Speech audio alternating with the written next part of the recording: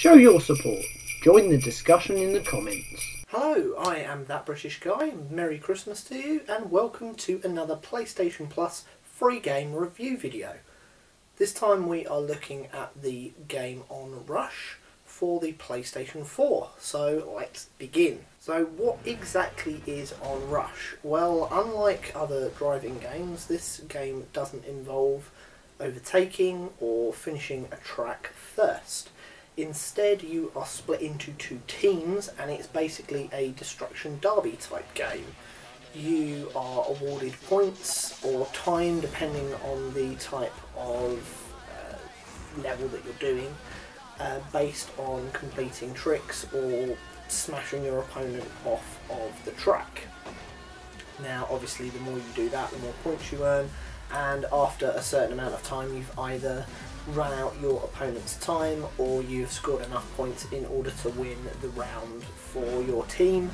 And again, depending on what type of level you're doing, you win sort of 1, 2 or 3 rounds and you then win that level essentially. Now to go along with this, there are various different vehicles for you to use, each with their own sort of different power-ups and their own different skills and strengths and weaknesses and that sort of thing. And when you first use each type of car, it gives you a quick rundown as to what their expertise are and how best to kind of use that car or bike, depending on what level it is that you're doing. And because, as I said, they each have their own kind of specialisms and their own kind of special modes.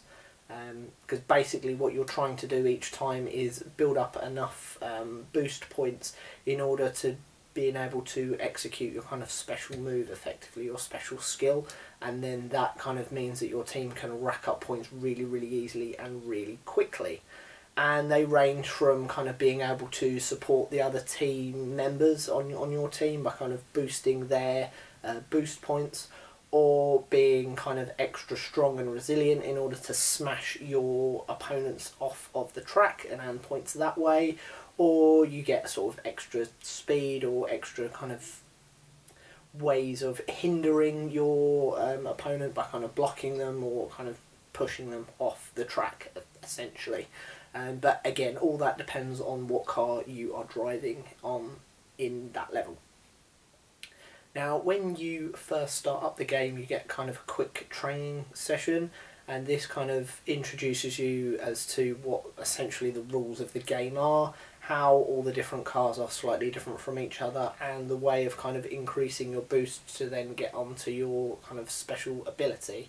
And the main way you do that is by, yes, it's kind of one team of 6 versus another team of 6, but the track is littered with essentially fodder.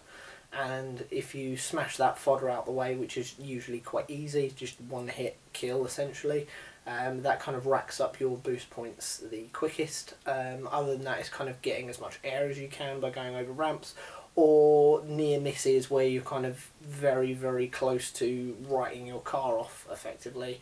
And if you manage to kind of dodge out of the way of stuff at the last minute, you get extra points that way. As I said, the game in this training mode kind of introduces you to that and encourages at different times you to kind of utilise all those different ways of gaining your boost points up so that you can then use your overdrive move, your kind of special move.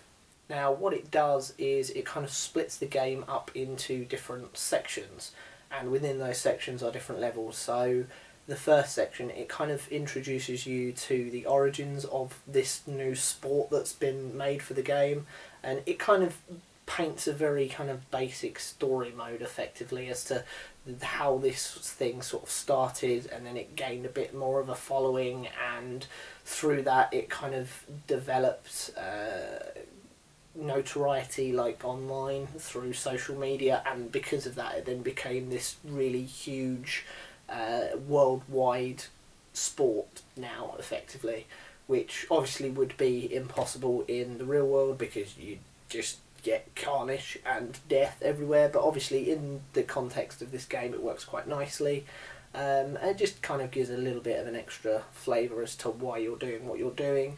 and why things are kind of layered on top of each other as you go through, so you're not thrown into everything right from the beginning. It kind of gets you used to certain cars first, and then it gets you used to different game modes first, and kind of so on and so forth, adding more bits to it. Now, I've played a fair few hours of it, and the main modes that I'm coming across at the moment, although there are a couple that I've only just been introduced to, the main one is essentially a points gathering game where you kind of have a target of usually about 10,000 points, and it's the first team that reaches that wins the level. The second one is time-based, where you have to drive through as many gates as possible and effectively stop your opponents from doing the same. And your timer is constantly being reduced down to 0, and whenever you go through these gates it adds more time onto your team. So obviously if you keep skipping gates or keep being put out of commission so that you can't go through those gates, you end up getting your time reduced down to 0. Now they're the main ones. There's another one where you kind of have to start on a basic car and work your way through, and the idea is to smash all your team out of all their different cars, and they run out of lives effectively, kind of almost like a deathmatch style thing but with cars. And the other one is kind of an occupy zone, and that gives you points within the team, and you've got to kind of stay within that zone and batter your opponents out of their zone effectively in order to kind of rack your points up and reduce them from doing the same. So there's not an infinite amount of different levels, and even the sort of those, they don't feel that different from each other. You're effectively just driving round laps round a track again and again and again, and there aren't too many different tracks from what I've experienced so far either. And it really is a case of just keep going round the laps again and again and again and smash into your opponents as much as possible.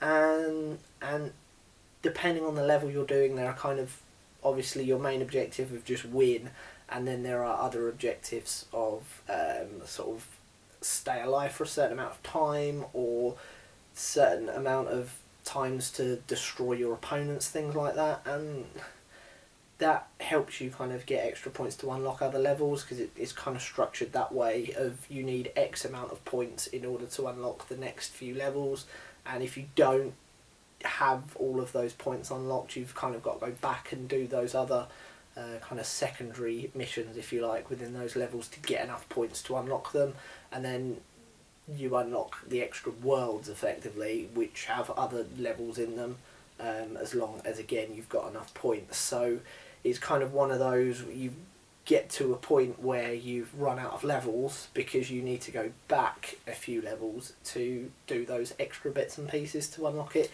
It's kind of one of those cheat your way through to making a game feel longer than it is, because you haven't got 3 stars on every level, for argument's sake, so you've got to go back and make all those 1 and 2 stars 3 stars so that you've got enough to get through all the levels. And it's kind of a really naff artificial way of making a game feel as big as you possibly can, and that kind of thing doesn't wash well with me. On top of that, there's a few kind of unlockable like cosmetic things as well.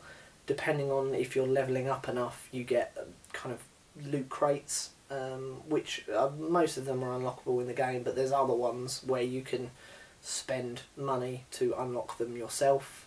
I haven't looked too much into that because, again, that kind of thing, funneling money into that kind of game really isn't worth it for me.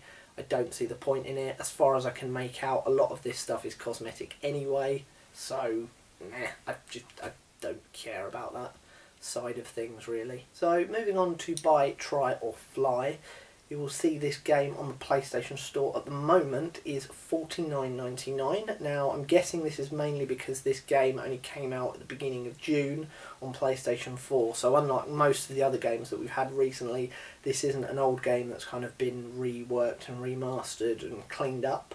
This is a brand new game, and it's still retaining that very, very high price tag. So for that, there's no way in hell you should be spending £50 on this kind of game at all. And for me, because it's sort of become repetitive very, very quickly, and because of those pointless microtransactions to unlock what is effectively nothing, for me, I would just fly past this game. It's already become kind of tedious and hard work to get through. Not hard work in terms of difficulty, but hard work in terms of why am I bothering to do this? The fun has got sapped out of it so quickly. Yes, there are different types of cars, but you end up doing really the same sort of thing in all of them, just smashing people out of your way. They don't really play that differently from each other. There aren't that many tracks involved, so yeah, it becomes very repetitive very quickly, and then when you're forced to go back towards the earlier stages of the game in order to get enough of these kind of level points to open up extra worlds and levels later on, it's just a really naff way of extending the life of a game beyond what it actually should be. Why can't you just complete level 1 and unlock level 2 and then unlock level 3 that way, and rather than have to keep going back to do an extra thing? Fine if there were bonus levels maybe, and you can unlock bonus levels by going back and doing that if you wish to, but this is just to get you progressing through the main linearity of the game, and I don't see as that is a necessary way of structuring a game, other than to artificially make it seem bigger than it is, and it really grates on me. So there we go, there were my thoughts on Onrush on PlayStation 4. If you have played the game, please let me know your thoughts in the comments below. I will be looking at Soma in a couple of weeks' time as our other free game on PlayStation 4. But until then, I've been that British guy. Have a very Merry Christmas, and I will see you very soon. Goodbye.